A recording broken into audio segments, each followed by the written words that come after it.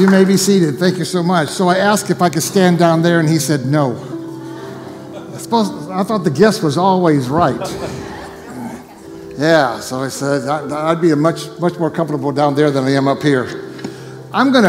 He wants me to do a 5 and 10 minute deal, so we'll do a 5 and 10 minute deal. Let's turn to, if you would, to John chapter 13. Years and years and years ago, I was ministering at a church, and after we got done, we went to lunch with the pastor and his wife, and we were talking, and while we were talking at a high top, we were at a high top table, and I saw the pastor's wife pull out a napkin and put a bunch of dots on it.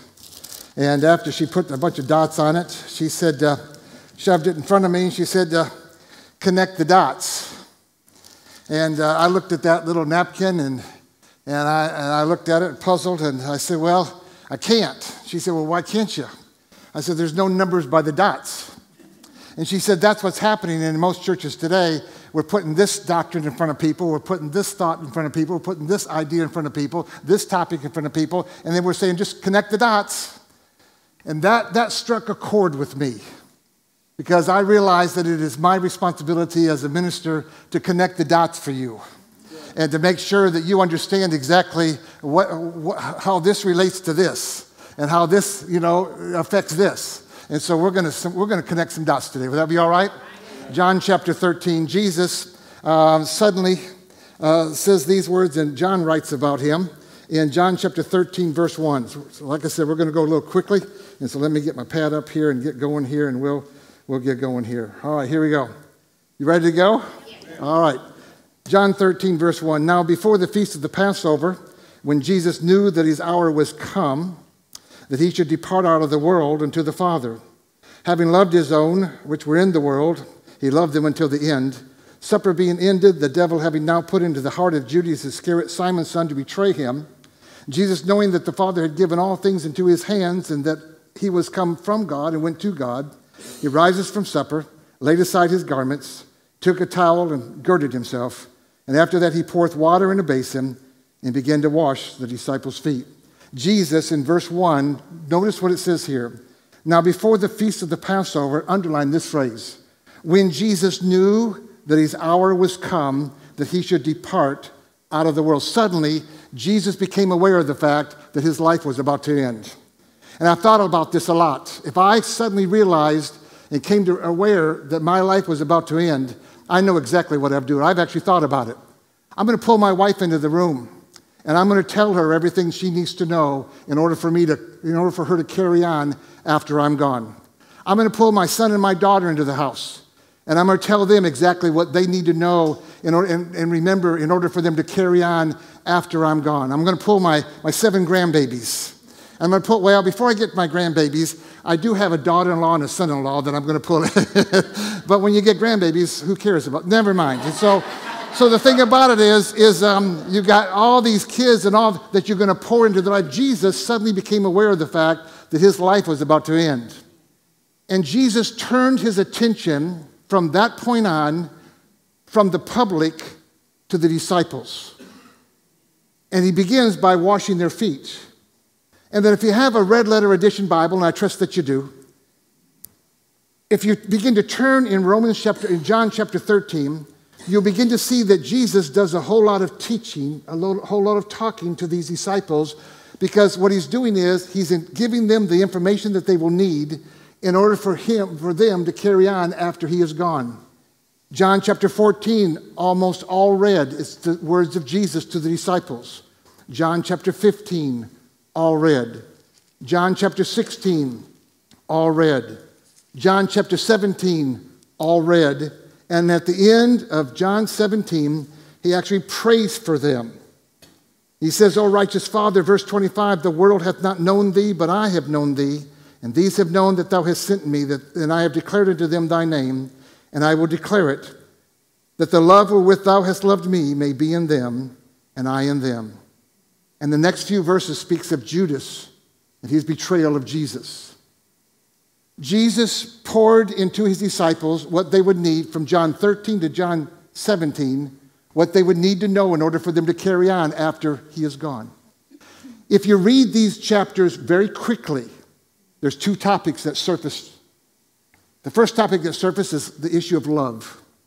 John chapter 13, he's very clear that you love one another as I have loved you, implying that if you're going to be able to carry on after I'm gone, you're going to have to be a love specialist. You have to know something about the issue of love. And he told them you cannot operate in the future without the issue of love and love toward one another. It's one thing to love the world, it's another thing to love one another. I found this out a long time ago. It's real easy to love people you don't know. You can walk in love toward people that are in Walmart all day long. Open doors for them and speak highly to them and be kind to them. But boy, you get in the house, you get in the apartment, things start deteriorating real quickly. And so he says that you love one another. The second subject that comes up to the surface when we talk about John 13 through John 17 is the Holy Spirit. He said, if you're going to be successful after I'm gone, you're going to have to be very familiar with the issue of love, and you're going to have to be very comfortable with walking with the Spirit of God in your life. And so I want you to notice here, and I want you to go with me, if you will, to John chapter 14, because these two issues, and I find it very interesting, if you know anything about Brother Hagin's ministry, before he passed away in 2003, but the last 4 years, the last 5 years of his ministry, he ministered on almost everywhere he went on two subjects, walking in love and the Holy Spirit. I don't know if he understood what I've seen from John chapter 13 through John 17 or not, but nevertheless, that's how he ended his ministry. He ended it just like Jesus ended it, by talking about the love of God and the Holy Spirit in our lives. And I want you to notice here in John chapter 14, there's a scripture, somebody quoted it, I don't know if it's a worship leader or Chad, quoted it. John chapter 14, I want you to turn with me, if you will, to verse 16. Listen to what it says here.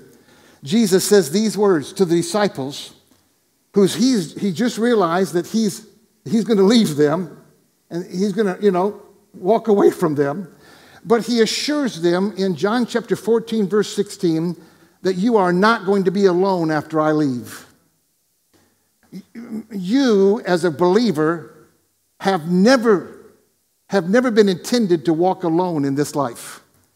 He says this way, and I will pray, chapter 14, verse 16, and I will pray the Father, and he shall give you another, and I'm sure that Pastor Chaz talked about this word another. It means after the same sort, after the same manner, another comforter. In other words, what he's simply saying here is what I have been to you, the Spirit of God will be to you. You will not be alone. In fact, if you look up that scripture in the Amplified Version, it says these words, John chapter 14, if you will, in verse 16, it says these words, and I will ask the Father, and he will give you another comforter, a counselor, a helper, an intercessor, an advocate, a strengthener, and standby, that he may remain with you forever. As I'm meditating on getting prepared for this message today, the word helper stood out to me significantly, if you will. And I thought to myself, I've worked with a lot of people that have had helpers that never really took advantage of the helpers that were supposed to be working with them. If you're not real careful, you'll find yourself trying to do life alone and independent. But the thing about it is, you've been given a helper. But you know as well as I do, if you've ever been in the helps ministries, it's sometimes hard to help people that you've been assigned to help when they won't let you help. A lot of times the Spirit of God is designed to be a helper to us. And yet so oftentimes he's not allowed to be our helper because we never call on him. We never tap into his abilities and tap into his strengths. I find that to be very interesting. But Jesus said, I will pray and I will give you another comforter, that he may abide and live with you forever. You're not going to have to do the life alone. He will be with you. What I was to you, he will be to you. Now, I want you to notice here, he goes on to say these words in verse 17 of John 14. Even the, underline it, Spirit of truth. Jesus called the Holy Ghost the Spirit of truth. in John 14 in verse 17. Now go with me, if you will, to John chapter 15. John chapter 15 in verse 26. He's still talking about the Holy Spirit. But when the Comforter is come, whom I will send unto you from the Father, even the, underline it, Spirit of truth. He called him the Spirit of truth in John 14, verse 17. He called him the Spirit of truth in John 15, verse 26. Now go with me, if you would, to John 16. John 16, verse 13. Jesus is still speaking here, and he says these words, howbeit when he, the Spirit of truth, there it is again. 3 times in a row, Jesus called the Holy Spirit the Spirit of truth. Now, what will the Spirit of truth do when he comes? I want you to go with me, if you will, to John chapter 14. And I want to look this time in verse 26. What will the Spirit of truth do when he comes?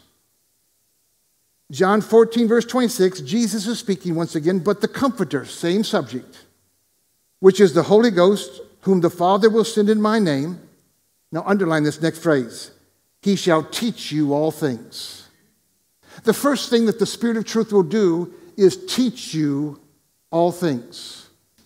Number 2, also found in verse 26, and, underline it, bring all things to your remembrance.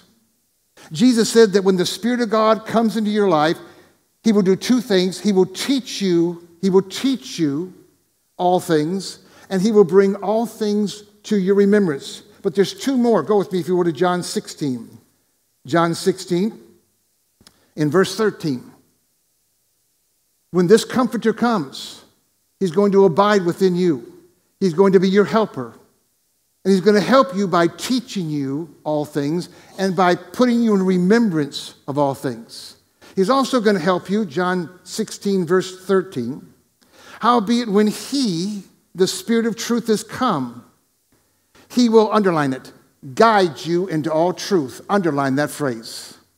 Not only will he teach me all things, not only will he remind me of things, but he will also guide me into all truth. There's one more. Let's keep reading. Verse 13. For he shall not speak of himself, but whatsoever he shall hear, that shall he also speak. Underline it. And he will show you things to come. Jesus promised that when the Spirit of God would come, he would do 4 things. He was going to guide you into all truth. He's going to teach you all things. He's going to remind you of things. And he's going to show you things to come. Now listen to me now very carefully. When Jesus speaks of the Holy Spirit, he speaks more of him as a revealer of truth than a worker of miracles.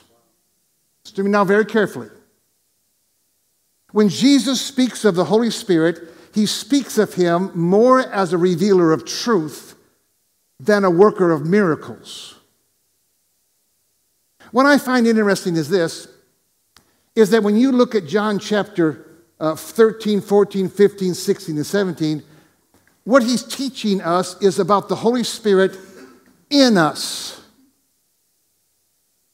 But there is another side to the Holy Spirit, and that is talking about how the Holy Spirit will flow through us to others. So much of our charismatic movement has been so focused on the Spirit of God flowing through us.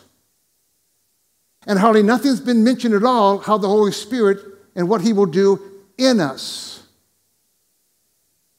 When he flows through you and I, he's flowing through you and I through what we refer to as the gifts of the Spirit. 1 Corinthians chapter 12, verses 7 through 9. Workings of miracles, gifts of healings, the gift of faith, word of knowledge, word of wisdom, discerning of spirits. That is the Spirit of God flowing through you to touch others. But when he speaks of the Holy Spirit, in John chapter 13 through 17, he's not mentioned it one time about the Spirit of God flowing through us to minister to others. He's actually talking about solely focused on our understanding that he's working within us. And that is a revealer of truth. And just let me say this. The revealing of truth is as much of a move of God as a blind eye opened or an arm restored. For some reason, we focused, here again, in the charismatic community, we're all kind of focused about the workings of miracles and the gifts of healings and tongues of interpretation and prophecy, and boy, we love when that stuff happens. But people have actually walked away from services where truth was revealed, truth was unfolded, and yet they walked away thinking there wasn't any move of God at all because there wasn't a tongue or interpretation or a prophecy. And so the thing about it is we have to understand that it's as much of a move of the Spirit of God when He reveals the truth to us, and we should be as much as thrilled with that as we are the miracles that we so long for, or the prophecy, or the tongue or interpretation. He is the revealer of truth. Now this thought came to me. I want you to go with me, if you will, to Galatians. I'm a-hurrying. Trying my best. Galatians chapter 5. Galatians 5.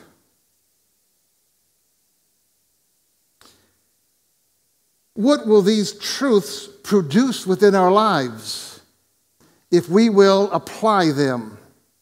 The things that He has taught us, the things that He has guided us into, the things that He's reminded us of. What will they produce? They will produce the fruit of the Spirit.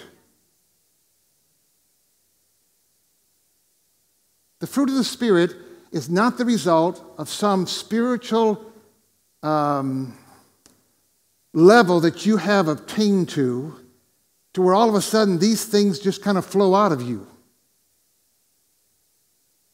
These fruit of the Spirit are the result. It's the fruit of the Spirit. What does the Spirit do? He teaches us, guides us into truth. He reminds us of things. And when you apply what you have been taught by the Spirit of God to your life, it will produce love toward one another, joy in the midst of peace, in the midst of long-suffering toward gentleness toward goodness toward faith, meekness, temperance. There's fruit that comes from what He has taught us.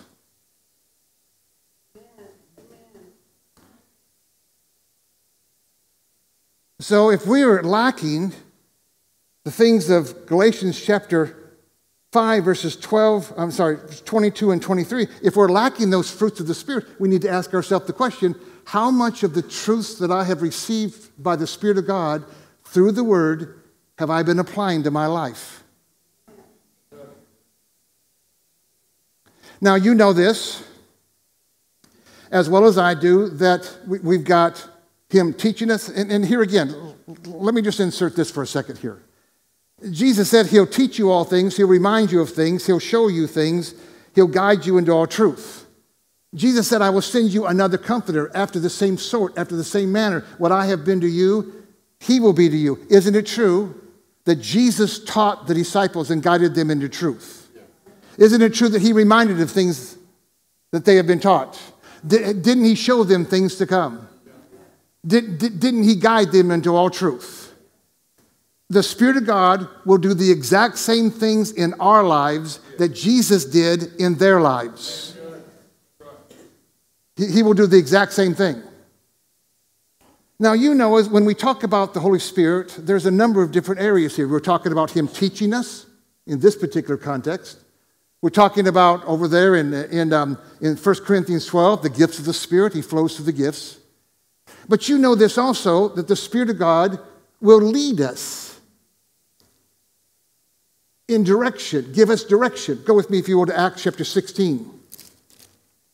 Acts chapter 16. Like I said, I'm giving you the abbreviated version of this, so please bear with me. Acts chapter 16.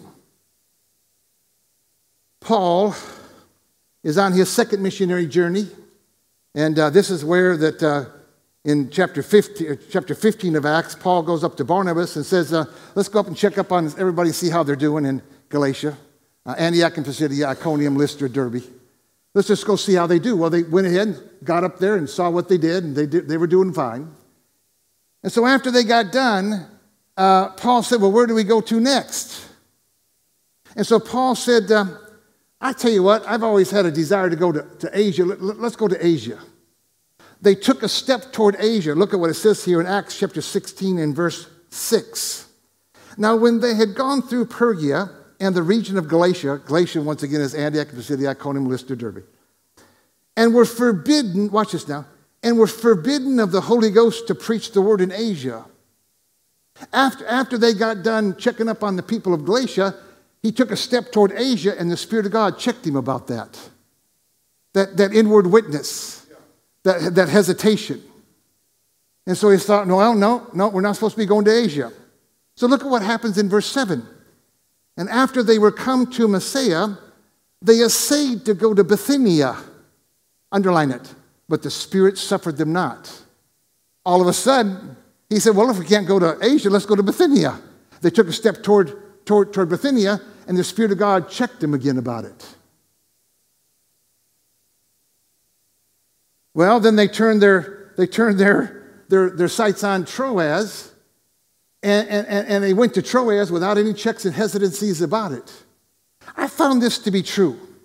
Most people today, when it comes to being led of the Lord, when it comes to being led is for direction now. I'm talking about direction now. Most people, in my opinion, are doing it wrong. They're sitting in their prayer closets, hickey-mo shundying for like 3 or 4 hours a day, trying to figure out which direction to go and what decision to make. The Bible says the steps of a righteous man are ordered of the Lord. It's a lot easier to direct a moving vessel than a stationary vessel, a docked vessel. And if you're just sitting in your closet, it's, well, you wonder what school we should send our middle schoolers to. Why not go ahead and take a step toward it and go take a tour of the middle school that you're thinking about sending your kids to? And as you take a step toward it, if you get any checks during that tour, if you get any hesitancy, well, then step back and say, well, I guess that wasn't the right way to go. Come on, guys. Yeah. And then you take another step toward another direction. And if you don't get any checks about that particular issue, well, then take the next step. You keep going until you get a hesitancy, but if you don't get any hesitancies, well, then you keep going. So many individuals today, jobs, investments, instead of just praying and waiting for something to drop in your heart out of the clear blue, why not go ahead and take a step toward that? I don't know about you. Cars are that way for me. Houses are that way for me. You take a step toward it. No, that wasn't the right one. So you got any more houses you can show us? No, that's not the right one. But all of a sudden, you settle in on the steps of a righteous man are ordered. He'll lead you and guide you. Isn't that right? But I want you to go with me, if you will, to Romans chapter 8. I've been troubled by this passage for quite some time.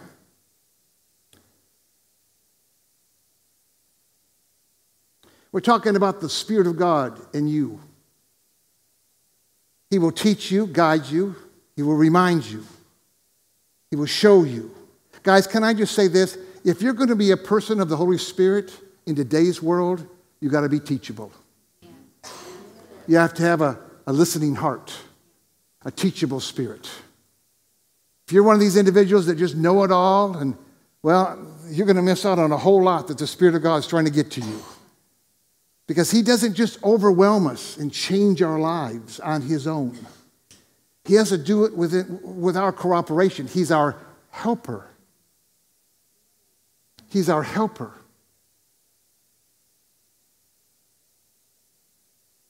Romans chapter 8, verse 14. Romans 8, verse 14. Very familiar passage to the majority of us. For as many as are led by the Spirit of God, they are the sons of God. This question came to me while I was actually preparing for this message. I never have had asked myself this question before, or these questions. The question is this. For as many as are led by the Spirit of God, where is the Spirit leading us from? And where is he leading us to?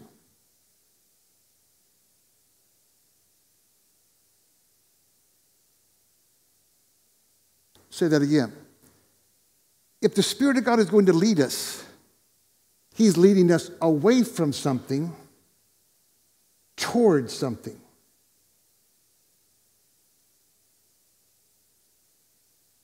The context of chapter 8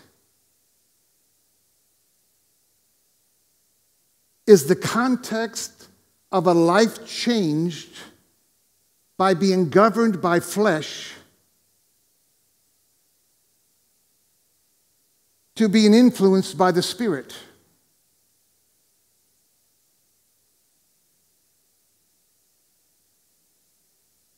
This portion of Scripture speaks of a new way of living, no longer according to the flesh, but living in harmony with the Spirit. I'm going to go ahead and answer this question ahead of time. Then I want to read verses 1 through 14. Where is the Spirit leading us away from? According to this passage, A, he's leading us away from sin and fulfilling the desires of the flesh. Number 2, he's leading us away from things and behavior that are contrary to God's will.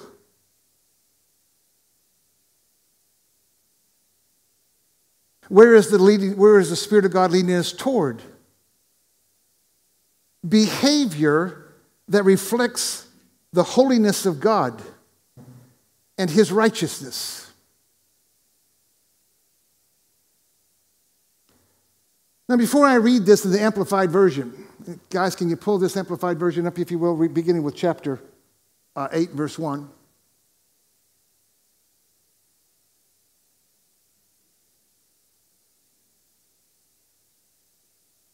When the Spirit of God leads us, when we're looking for direction for our lives, man, we are excited to hear from him. So thankful that he's given us direction. But in the context of this passage, this indicates to me that the Spirit of God will also check you about inappropriate behavior. And when he checks us about inappropriate behavior, we're not always really looking for his input. We're looking for his input when it comes to direction. What middle school do I send my kids? But when it comes to inappropriate behavior, ungodliness, because below the standard of God in behavior and conduct and living, we're not always real keen to perk up and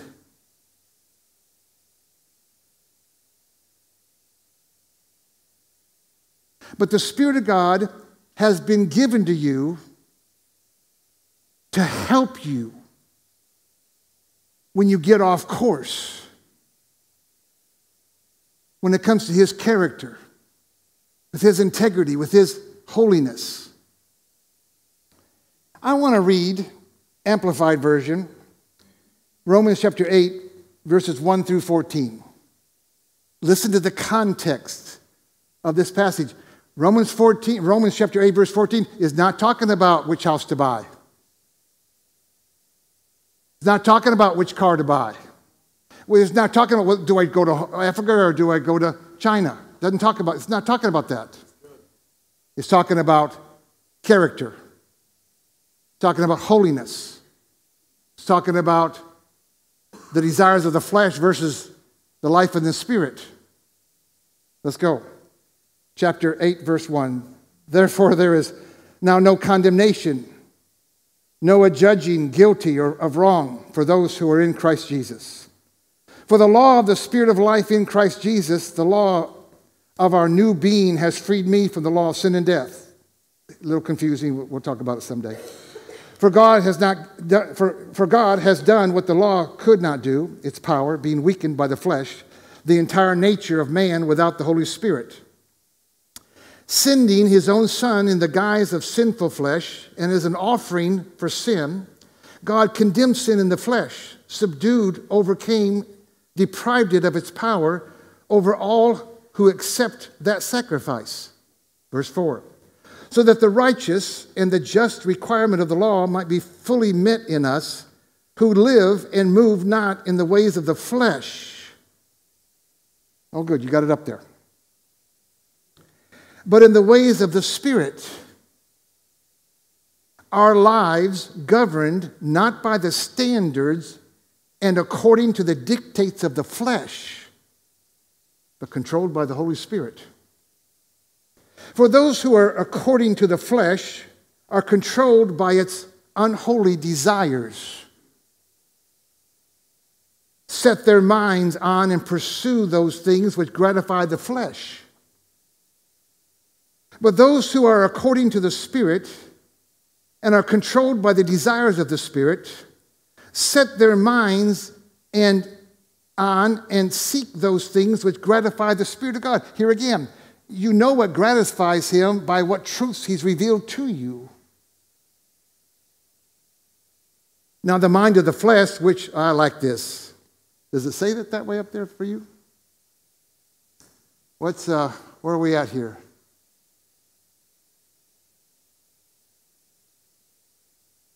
It doesn't have the verses on there. Where am I at? Verse 5. For those who are according to the flesh are controlled by its unholy desires, set their minds and pursue those things which gratify the flesh. But those who are according to the Spirit and are controlled by the desires of the Spirit set their minds and seek those things which gratify the Holy Spirit. Verse 6. Now the mind of the flesh, which is in sense and reason without the Holy Spirit. The mind of the flesh doesn't have the wisdom of the Spirit in it at all. And it's death.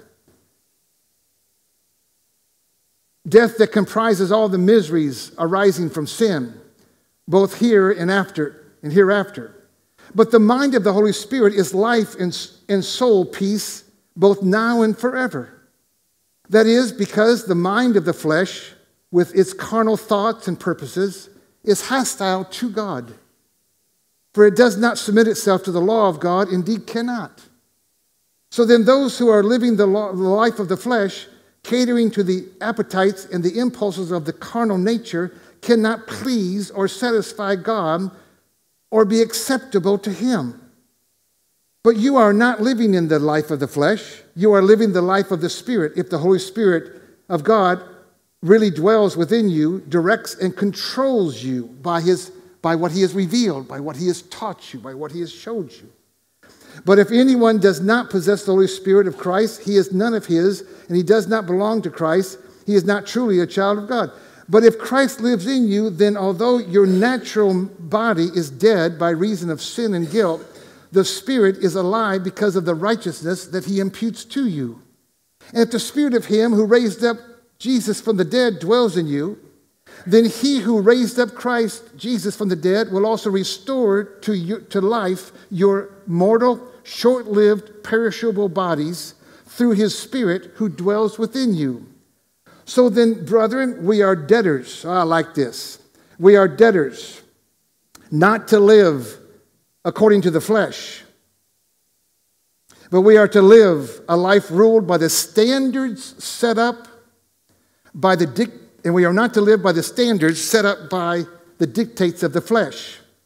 For if you live according to the dictates of the flesh, verse 13, you will surely die.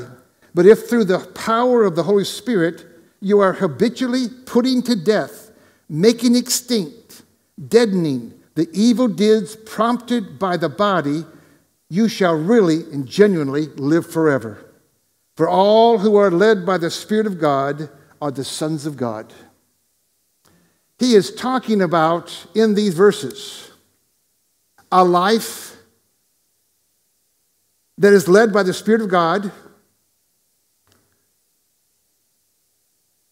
as he touches areas by his truths that we need to make adjustments in.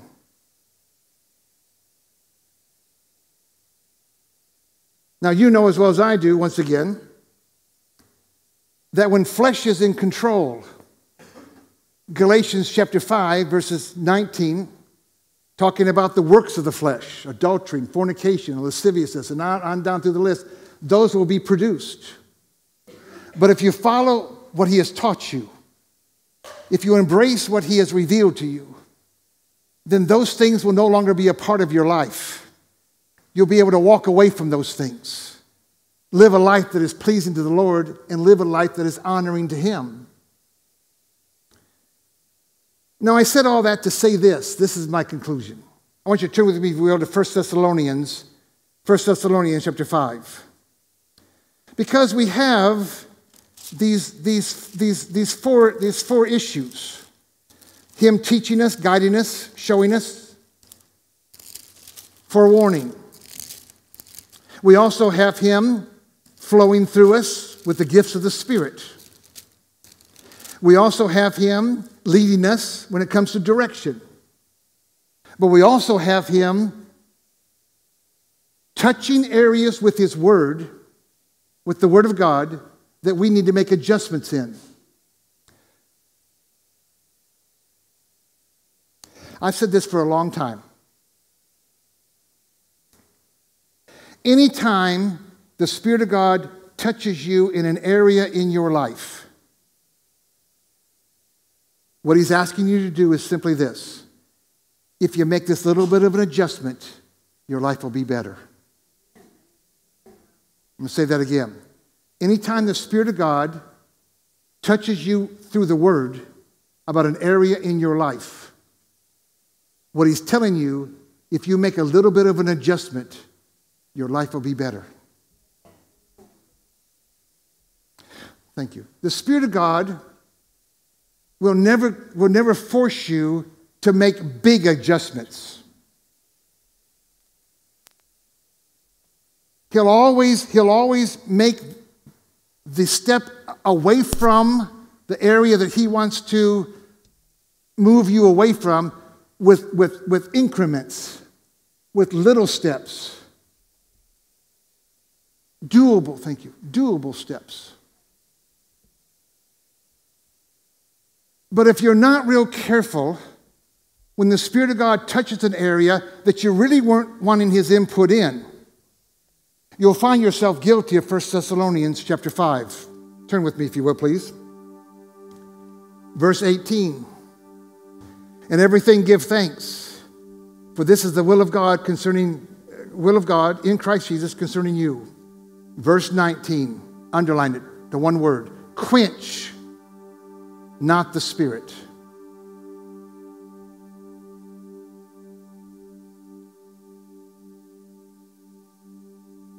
When the Spirit of God teaches you something, you have the ability to quench it.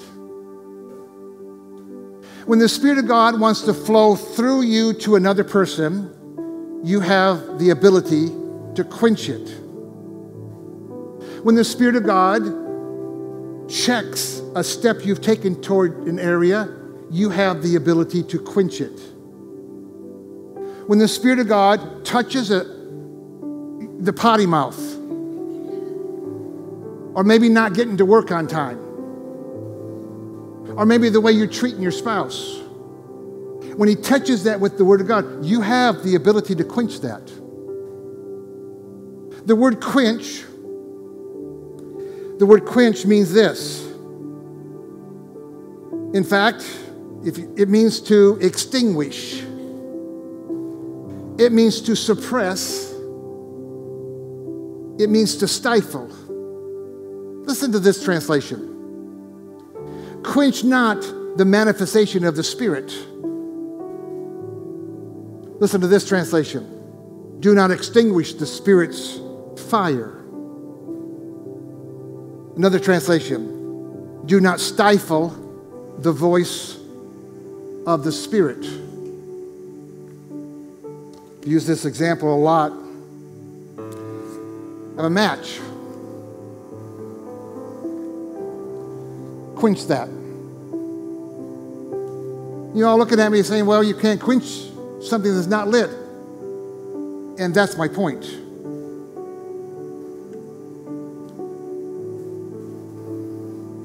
You cannot quench something, you cannot quench the Holy Spirit before he manifests himself. You cannot quench him before he teaches you something. You cannot quench him before you take a step. You cannot quench him before he addresses something in your life that needs to be addressed. You cannot quench the Spirit of God before he, but once he ignites himself in your life. Anytime a match is lit, it is lit to make a change. Bring warmth, cook. And so when the Spirit of God, the moment he speaks into our lives, the moment he shows us something that needs to change, as long as we keep that protected, we keep our attention on it,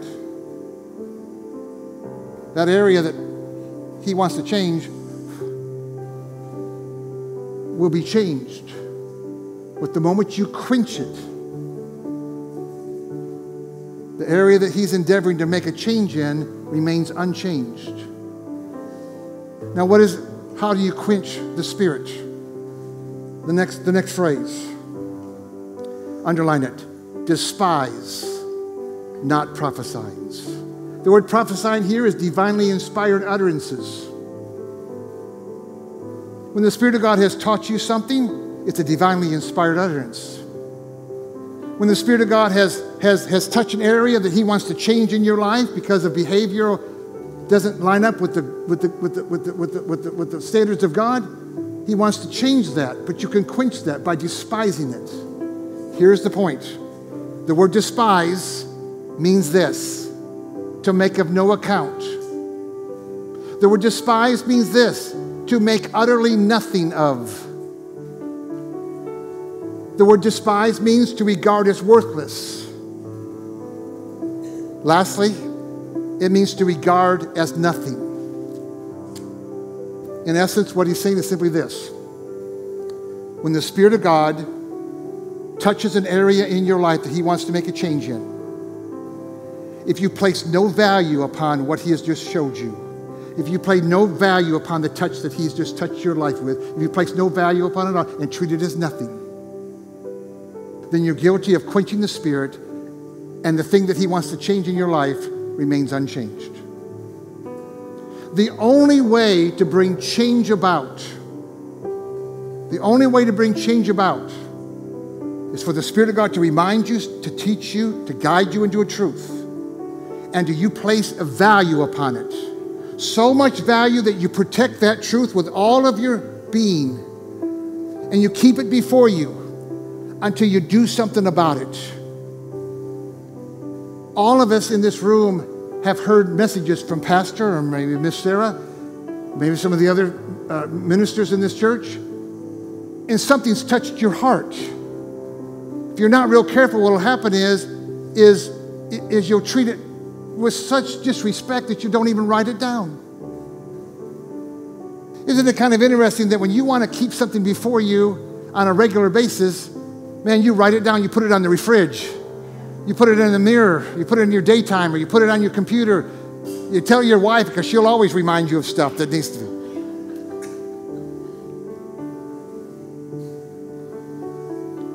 But when the Spirit of God does touch an area in our life, and I heard these words on the inside of me, it's not always spectacular, not always filled with goose pimples.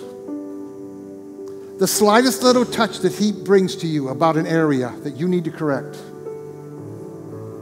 is an area you say, well, all right, that's the Spirit of God. guiding me away from fleshly things into a life in the Spirit, governed by the Spirit of God and the goodness of God, righteousness of God.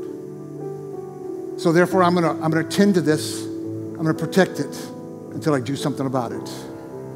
That's the areas you'll see change in. We can't be flippant about this. I'm gonna say it again. When the Spirit of God touches an area in your life, don't disregard it. Don't treat it lightly. Put proper value upon it. Keep it before you until you do something about it. You'll not be guilty of the Spirit of God quenching you. You quenching the Spirit, not be guilty of it at all. You know, there's been times when the Spirit of God has checked us about decisions that we've disregarded Him. Got ourselves into difficulty. There's been times where the Spirit of God has checked me about things. I know I'll tell this and we got to go. You know, I'm 70 years old now. So everybody I talk to is talking to me about when you're going to retire, when you're going to retire, when you're going to retire. And I actually started thinking about it about a year ago. And I actually started going online and listening to videos about how to prepare for retirement.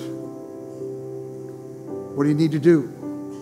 I saw some things I didn't know. I wasn't prepared, that's for sure, in some areas. So I got my mind on this, and I really hadn't even said anything to my wife about it. And over the years, you know, the Bible says that old men shall dream dreams. And I've always dreamt dreams, but then when I wake up, I can't remember what they were. Anybody in here like that? You know you dreamed something, but it had something to do with a horse, but other than that, that's all I remember about it. But I've had 3 dreams, and I'm not going to tell you the third one. But I've had 3 dreams, 2 of them the exact same dream. About a year ago, here again, I'm thinking about this retirement issue. And I dreamt, and I remembered it the moment I woke up, that I had left Rhema. And I woke up the next morning at my house and knew I missed it. About 4 months later, I had the exact same dream. Left Rhema, retired, got in my house. The next morning, I knew I missed it. How many of you know, I better place some importance upon that little daily dad? Because I was doing it simply because I was agitated with some things. How many of you know, you work for somebody, the same people for 50 years, you're going to get agitated about some things. And if you get agitated, that's not always the leadership that you're supposed to be living by in order to leave. Are you listening to me? And I knew the Spirit of God was telling me, no. So I had to adjust. I did tell my wife. We talked about it. But I said, honey, I'm not ready yet. It's not time. And she completely agreed. It's good when the Spirit of God speaks to us and guides us when we want Him to. And we're looking for Him to. It's a whole other thing when He steps into an area in our lives where we're not looking for His input, and He gives us some input anyway. Come on, guys. We need to pay attention to those things. So, Father, we just thank You today for Your goodness and for Your mercy. Thank You for the Spirit of God. We're not living life apart and alone, but, Father, we have a comforter. We have the Holy Ghost that abides within us, our helper. We know what He's sent to do. And we're going to be more keen to allow Him to do what You've foretold us that He would do as He abides within us. May we be more keen to Him as He speaks to us about issues that we're not looking for His input in. May we be keen to recognize His voice. Give it a place within our lives. And not disregard it and treat it as worthless or or insignificant. Help us, Lord, through your word to connect these dots. Walk with the Spirit of God, understanding how he will function in our lives. Father, to God be the glory. In Jesus' name, and everyone said, amen. Hey, I want to thank you for watching the Reach YouTube channel. Be sure to like, comment, and subscribe so you never miss a powerful message, live stream, or church update. You can find out so much more about what's happening here at the church by following us on Facebook and Instagram, as well as our website, reachchurch.us. While there, you can also help support the ministry and our vision of reaching and equipping people. Thanks for watching, and God bless.